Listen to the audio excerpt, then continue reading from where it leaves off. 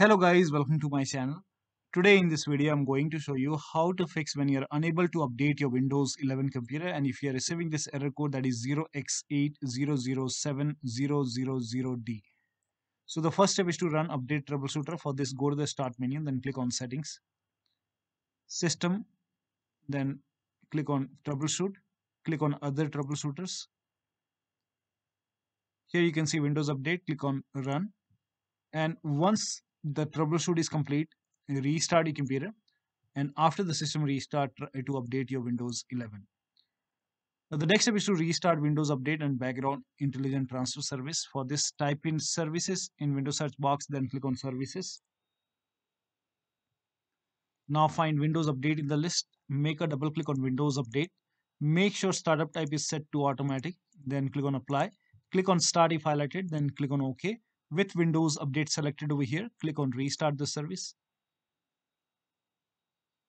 Now find Background Intelligent Transfer Service, make a double click, set it to automatic, click on apply, click on start if highlighted, then click on OK. With this selected, click on restart the service.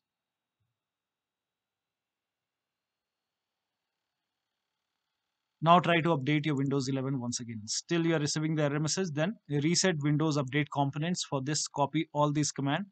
These commands are provided in the video description. So copy the command till here.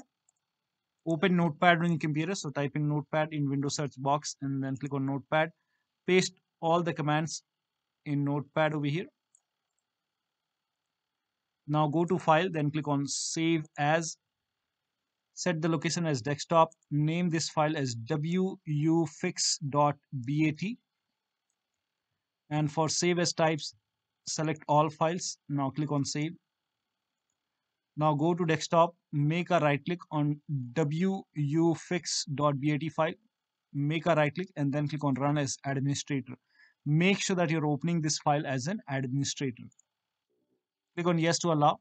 Now this will open command prompt.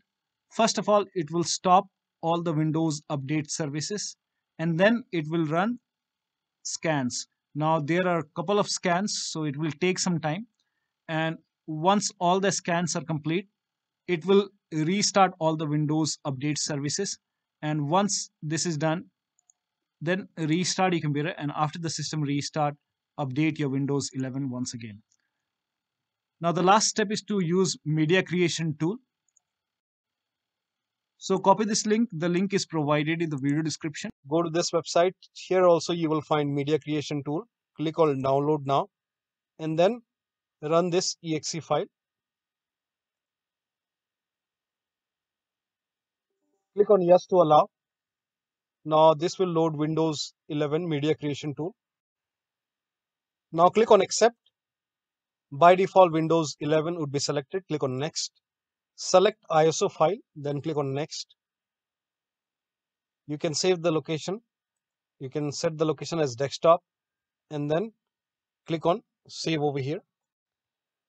Now once the download is complete, click on finish and then go to desktop, find Windows ISO file, make a double click on Windows ISO file, then run the setup file, make a double click on setup file, click on yes to allow. This will load Windows 11 now. And here you can see install Windows 11, click on next. It will check for update, then click on accept. Again, it will check for update. Now before the installation, you will see the screen which says ready to install, and by default the option to keep personal files and app would be checked. When this is checked, you will not lose any data on the computer. Click on install. After the installation, log into your computer. So one of the steps should help you to update your Windows 11 successfully. So that'll be all. Thank you so much for your time, and please like this video and subscribe to my channel.